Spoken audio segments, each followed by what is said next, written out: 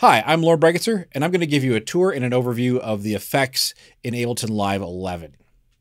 So to get to the effects, I'm going to go to my browser, make sure it's showing here on the left, and I'm going to click on the audio effects category. And you can see in Ableton Live 11, these are categorized, whereas in previous versions, they were just all listed there alphabetically. So you can kind of jump into whichever folder based upon what you're looking for. But let's do a quick overview of what's in each of these. So there's delay and loop here, and inside we have beat repeat. We'll just go through these in order. Beat repeat is sort of a cool audio effect, great for like drums and stuff like that. I'd recommend, I'm going to solo the drums here. I would recommend jumping to a preset. A lot of times I'll grab like the fill in the gaps preset. So to get the effect on something, I can either have that track selected and double click on it, or I could drag and drop it onto the track or in the order on the detail viewer here. So what I'm going to do is I'm just going to drop it on the track because I want it to be at the end, and it will default to being at the end. So this puts that fill in the gaps preset there. I can see down here in the lower right that fill in the gaps is there. So now when I play it, just hearing those drums without it, here's without.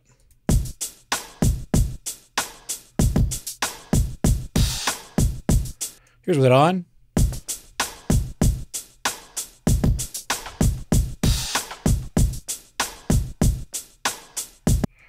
And sometimes I like the micro fills. You can check that one out.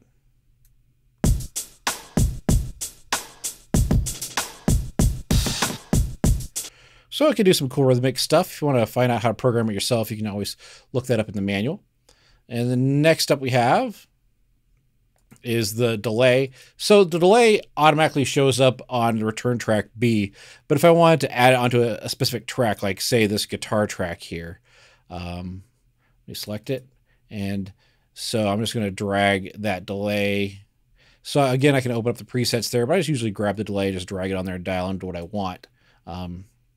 So you can see there, it's synchronized, got 50% feedback. So this is its default setting.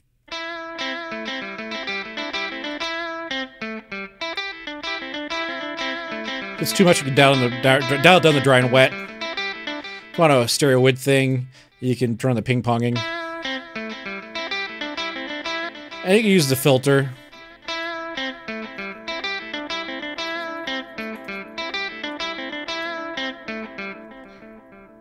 So that's the delay.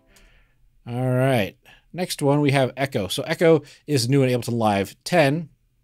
It's similar to the delay, but it gives you it has some emulation functions of old style analog devices. So it's just more featured delay, really, if you want to look at it that way. So again, I could do ping pong sounds. Turn down the dry wet. And I can, this is time to 8th notes. You can adjust that to 16th notes. And have the filter on there.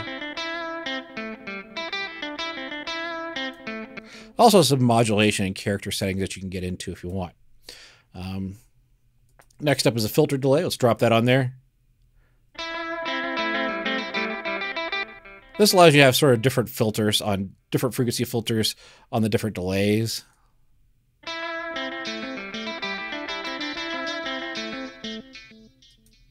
So you can have fun with that one. Grain delay does granular synthesis on the delay, so that you can do some fun real-time control with that.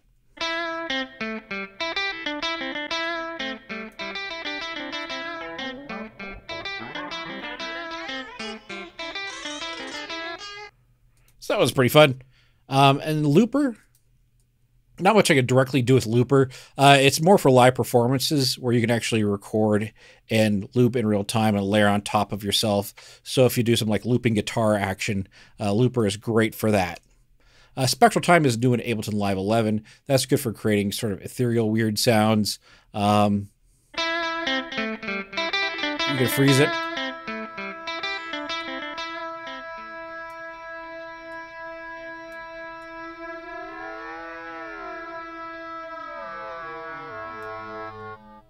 So you can do some crazy stuff with that.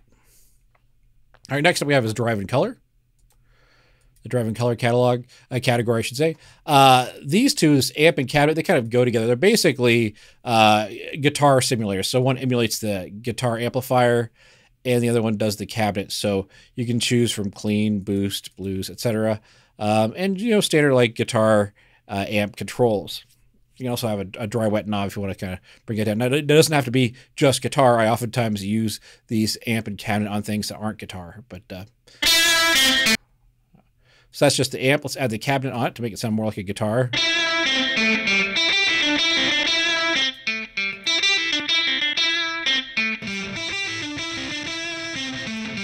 Change the mic. Change the type of cabinet.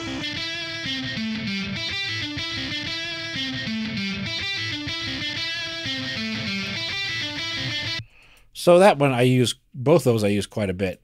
Sometimes I'll use just the cabinet, sometimes I'll use just the amp. All right, another one that came out with Ableton Live 10 is Drum Bus. So just on this drum track here, it's really designed to sort of be an all-in-one, make drums more in your face sort of thing, but it has a couple of cool features that I use on a lot of different tracks, not specifically just drums. So I dropped the drum bus on here, and automatically, just by default, it's going to sound bigger and louder because it has this drive cranked up, and it also has a little soft drive on there. So on, off.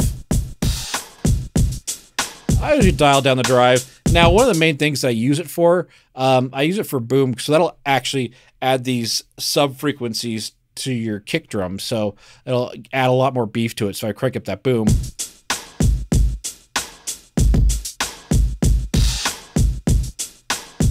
Another one that I'll use separately on, percussion or even synth parts is this transients. This allows you to have more transients, or that like peak of the sound sort of poking through. So you'll hear the attacks a lot more when I crank up this transients.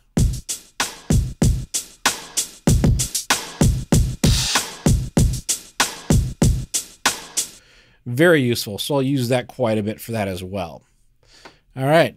Next up we have is this dynamic tube. So the dynamic tube is, a tube emulator. Stuff like this is good to sort of jump in and grab a preset. Let's go into this guitar again. If I grab the dynamic tube, maybe I want to pick a preset by clicking on this triangle. I might grab, usually I just start off with this warm tube, because usually I'm trying to make things a little bit warmer.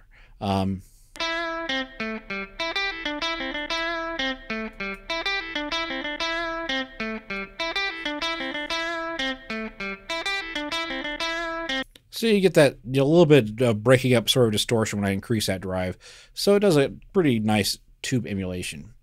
Erosion's kind of a cool special effect here. If I'm just going to drag that across here. And this is something you kind of play with in real time. Just listen to hear what it does.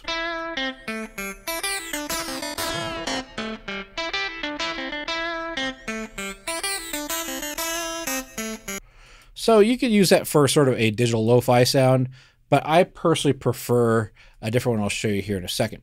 Overdrive is another sort of distortion plugin. Let's drop that on there.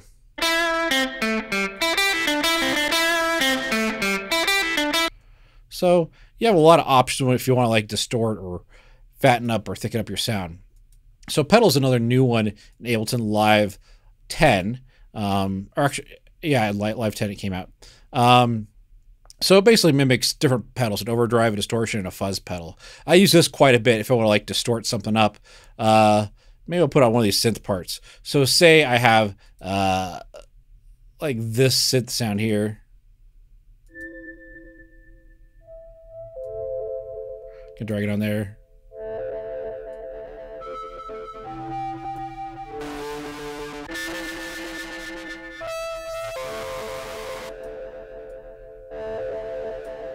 That's an on, off. So all three of these modes are useful, and I use them quite a bit on a lot of different things. All right, Redux. So Redux is one that I use quite a bit if I want a sort of more retro digital sound. What this does is this creates digital artifacts, quantization error by reducing the bit depth, and aliasing by reducing the sample rate there. So you can create sort of those, 8-bit digital devices, video game type sounds. add that grit with the bits, and this will create these aliasing frequencies.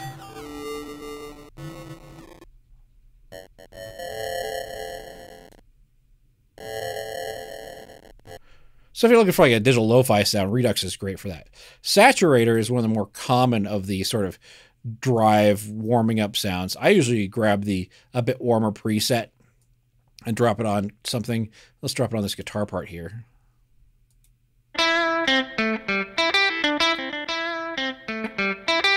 Now, one tip that I'll give you is you can see this drive is cranked to 6 dB. Just turning it on and off makes it sound better, makes it sound louder. What I usually do is I bring down the output to compensate for that drive. So I sort of match that. What was it, 6.19? I can just click on it and type minus 6.19.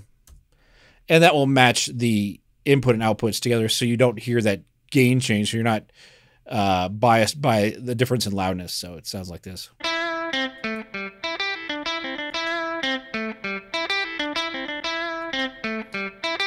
So it makes it sound a little richer, warmer, a little more in your face.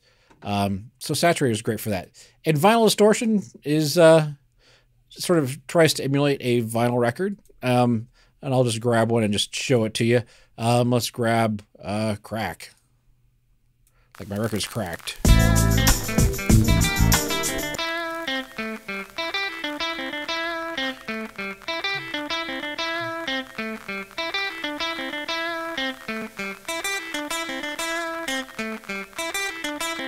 So you can play with that, and it can be kind of fun. I typically prefer a free one that you can get from Isotope. They have a free vinyl emulator, and you can download that, which one I prefer a little bit better. All right, let's move on to Dynamics. So Dynamics, we have a compressor. Compression is sort of a big topic here, so I'm just going to give you a quick overview of the compressor here. Now, by default, it should have this makeup gain on. I have mine turned to be off, but I just basically, if I want to make things come out a little cleaner, a little closer to you, limit the dynamic range. A compressor is great for that. So I'm going to bring down my threshold.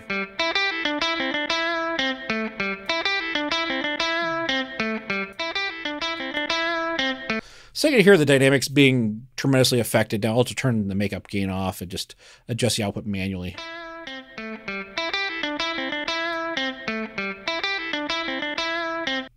There's other things you can do, but that would be a whole separate topic. All right, next up is the gate. So I'm going to grab this gate and put it on the tambourine track. So gate will basically, when you set it correctly, you can minimize softer sounds and open up for the louder sounds, or eliminate softer sounds. So you can have different functions with the gate. You can also use do cool like EDM sound design with that. But if I drop it on this tambourine track here, let me turn it off. So you can hear the one loud hit and then the softer hits. I can set the gate so I just have those loud hits. So I'm going to grab it and lower the threshold.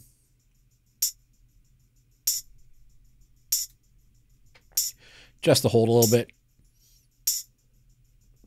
Increase your release time. So I've gotten rid of those little shakes. Off, on. So that's what the gate does. All right, glue compressor is sort of similar in sound to the legendary SSL bus compressor. So it's good across your stereo mix or submix tracks. A lot of times I'll put it across my drum tracks because it's a bunch of instruments together. So it's really the glue, or like the carpet in The Big Lebowski, where it really ties the room together. So I've dropped that on the master track, but typically what I do is I grab a preset. I'll grab the glue compressor and I'll grab this mastering Make It Loud preset, drop it on there, and hit play. Is it on? Off? On? So everything's a lot more in your face with that. So it's one of my most used compressors on here. And a lot of the devices that I use a lot, I'll set up to be in my favorites category. So I'll right click and set it to favorites. So you can see it has that red box next to it. So if I click to favorites, I can just jump right to it. So I don't have to sort through these folders if I don't want to. Limiter is good for like slamming things, making it loud. You can potentially use it for mastering, but I prefer the sound of other digital limiters, but you can drop it across a track and just make it louder.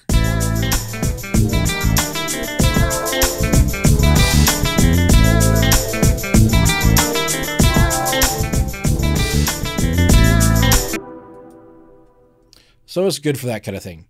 And the last one is Multiband Dynamics. That one's a tricky one to use. It should really have its own video. The one thing I'll point out is this like OTT preset, which is pretty famous. If I grab that and drop the OTT across a track, like this drum track here, I'm going to start with it off. And you'll hear it transform and just sort of like slam in your face in sort of a edgy sort of way. Off, on. I'm going to increase the output.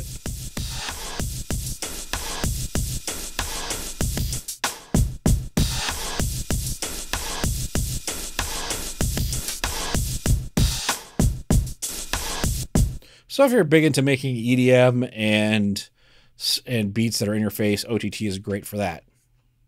All right, let's jump into EQs and filters. So we have auto filter. Auto filter is great. I use that a lot of times for automation if I want to like do some filtering effect on there. So I drag that across a track, and you can just dial down that frequency. So I have these drums here and I want to do some sort of real-time filtering. I can automate that in there.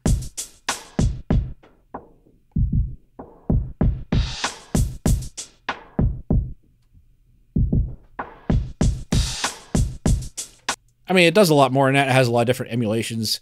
It has the clean, OSR, MS2, SMP, PRD, different types of filters. You can read about those over there on the left-hand side on the info viewer. All right, next up is the channel EQ. So channel EQ is basically kind of a simplified EQ. If you look at it, you can see that it just basically has a low, mid, and high, and a high-pass filter and an output. And the only frequency you can really adjust is that mid frequency. So, you know, it's similar to like a Mackie mixer or something like that. You just have minimal EQ, which is a lot of times what you need. So if you're just starting with EQing, this may be good one to just get a feel for what you're doing. Boost the highs, cut them, lows, mids. Adjust my mid frequency. High pass filter. So it's a good straightforward EQ. Now, the main workhorse for EQs is this EQ8. It's an 8-band EQ, fully parametric, and you can blow it up to fill the screen if you want to. So I can zoom up, I can click this triangle, and you can see it fill up the whole screen. So it starts off with 4 bands, but you can engage a total of 8 different bands on here. So it's fully parametric, and you know you can adjust the width, and it does a lot more other stuff. So it actually does mid-side EQ, and you can EQ the left and right sides differently if you want. So it's a pretty powerful EQ, and it's very easy to use. So I use this on every track. And the last one is EQ3. So this one's good for cutting frequencies. So if you want to automate the cutting of things, if you look at it, you can see it just basically has, I can attenuate the lows, mids, or highs, or you can set up to, and you can adjust the cutoff frequencies. But the nice thing is I just use this to like mute certain frequencies. If I want to mute the high frequencies, I can do that. Mute the mid frequencies. Mute the low frequencies.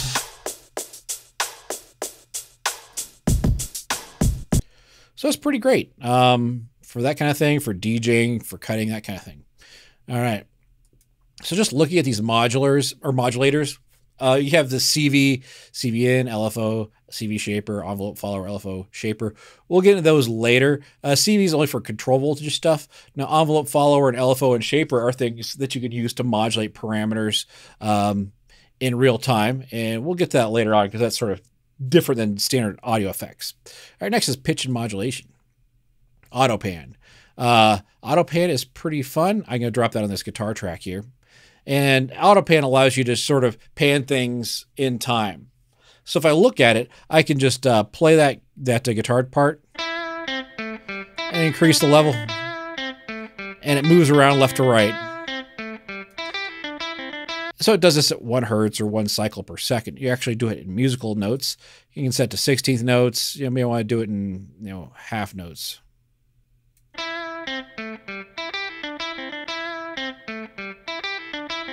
So it'll pan in time with your song. I do like to use a random function. I just kind of want to like place things in sort of random places. Increase the amount.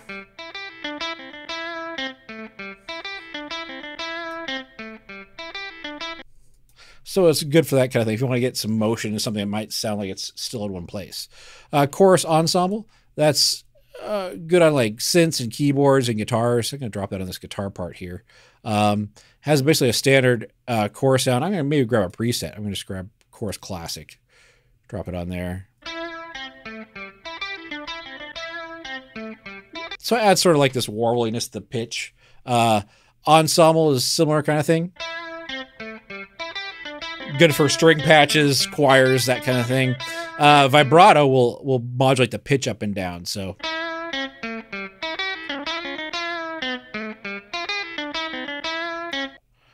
you can use that for certain things as well. All right, moving on. Frequency shifter kind of does what it says. It shifts the frequency to up or down.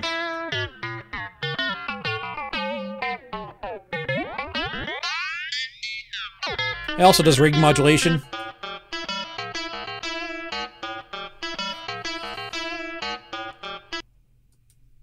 That's pretty fun. And this phaser and flanger, this is definitely a guitar-centric sort of effect, except for maybe the doubler. The doubler might be good on vocals, but this is a phaser. Flanger. Doubler.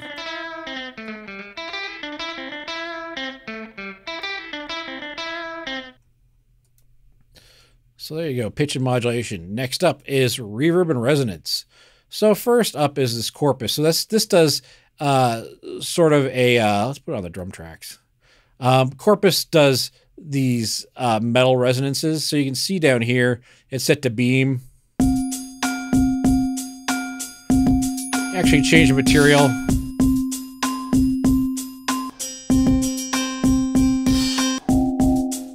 Plate.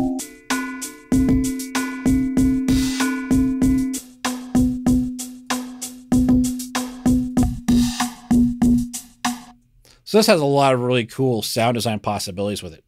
Now the newest one, this is in Ableton Live 11, is this hybrid reverb. I'm going to drop this on the guitar part here. So hybrid reverb has two reverbs in it. It has a convolution and an algorithmic reverb. So right here, you can see this blend knob. It gives you both an equal amount of convolution and an algorithmic reverb. And I have a video that details this one, this whole reverb. So you can check that out if you want to learn more about it. But if I want to use just the convolution, which a lot of times maybe that's what I want to do, or maybe I want to use just the algorithmic, you can turn the blend all the way left or all the way right if you want. Then I can go, okay, now I want a hall, and you can pick out a hall. Let's pick out a town hall. So now I can play it.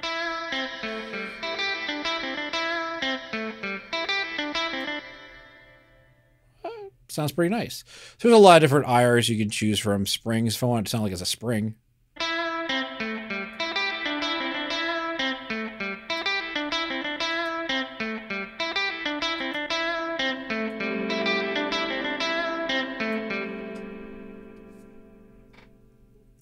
So that one has a lot of potential, a lot of fun with it. So resonators, this one, put on there. This one's been around for a while. It just resonates on different pitches, and you can choose those here.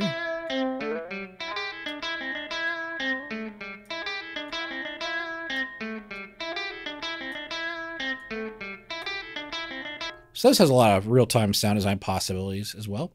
Reverb is the old school, original Ableton Live reverb.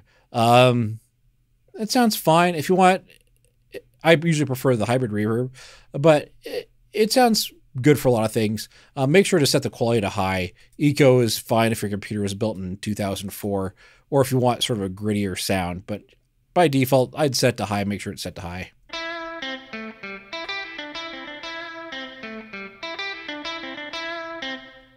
Yep, sounds like it's in a space. All right. Spectral Resonator. This is a new one. So this is in Ableton Live 11.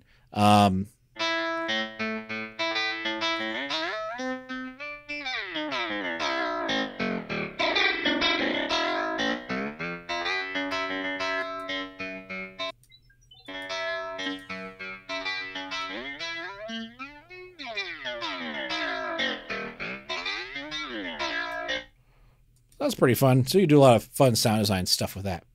Vocoder is good for 2 tracks. It'll take more to set up than be worth, but this would be create those vocoder sounds like you'd hear on like Beastie Boys Intergalactic or Styx's Mr. Roboto. It says that sort of synth robot sound is what you use it for. And there's other things you can do with that. All right, next up is utilities. Now I'm going to skip these control voltage ones because that's part of their CV utilities. Audio effects rack allows you to combine a bunch of these, so we'll skip that for the time being. Let's jump into Spectrum. Spectrum is just a spectrograph, so you can see the frequency content of what's going through it. It won't affect the sound at all.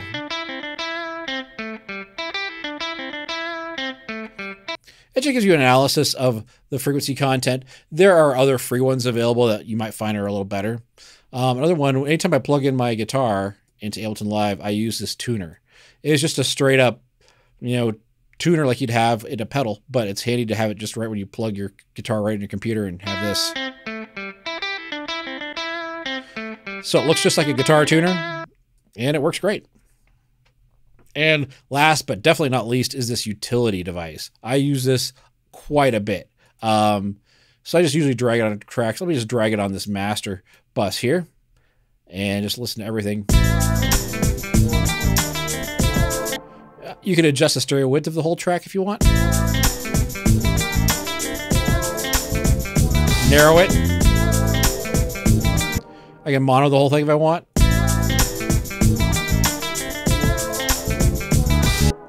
A lot of times if I need to automate the gain, I'll use the utility device and automate just the output here. And another super helpful feature is this bass mono button. This will mono your low frequencies and really concentrate it evenly across the left and right speakers. It'll really tighten up your low end. So I highly recommend this bass mono function. You can even solo where the cutoff is.